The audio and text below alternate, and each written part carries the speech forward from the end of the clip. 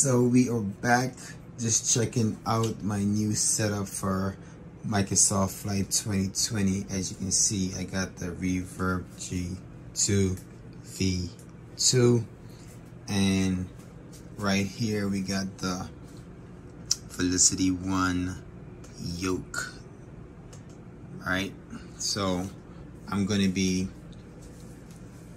doing a little test flight in VR using the yoke, and I'm gonna let you guys know how it stack up. Looking good, looking great. I actually tested out before, so I might as well go ahead and share with you what my thoughts are on the Velocity 1 and also the Reverb G2.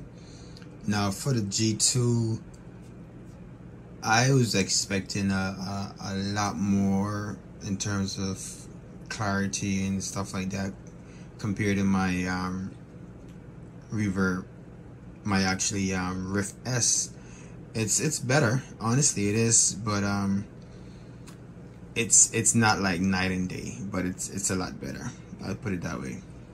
A lot of details most reviewers have never said is how tricky it is to get this up and running. It's not like the Rift S where you could actually just go in and you know, pretty much plug and play.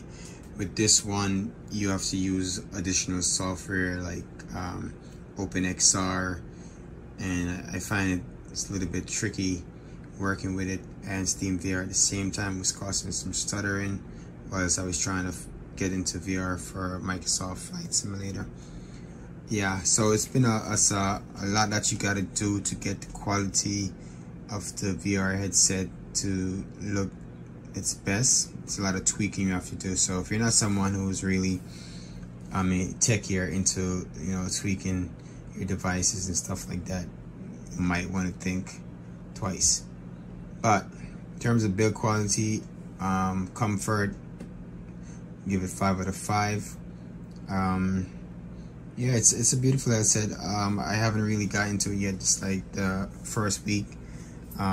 Just getting a feel for it. Next up, let's talk about this yoke. Now, as you can see, I got some Fanatec pedals that I use for my rudder control, but this also have on this triggers, LT and RT. You can use that. For me, the yoke,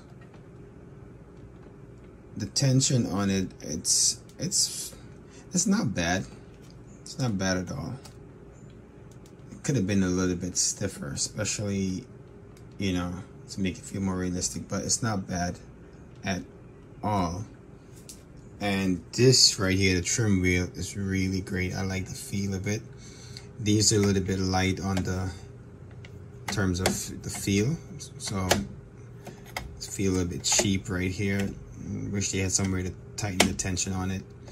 Also for the throttle control levers, it's very, very light.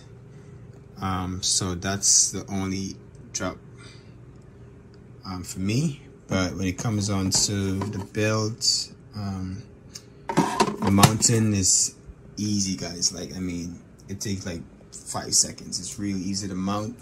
It comes with a lot of templates you can use for different stuff. You can change the color of the lights for the LED. Navigation, you can use it on Xbox or the PC. It's really great in terms of for the price to what you get, so I would recommend it. Yeah, so this is my first review officially on the Reverb and the Velocity 1. I'm going to be doing a lot more as I get into it, so stay tuned and see you in the next one. Remember, if you're new to the channel, go ahead and subscribe so you don't miss when we send out notification on our new video. See you in the next one. Peace.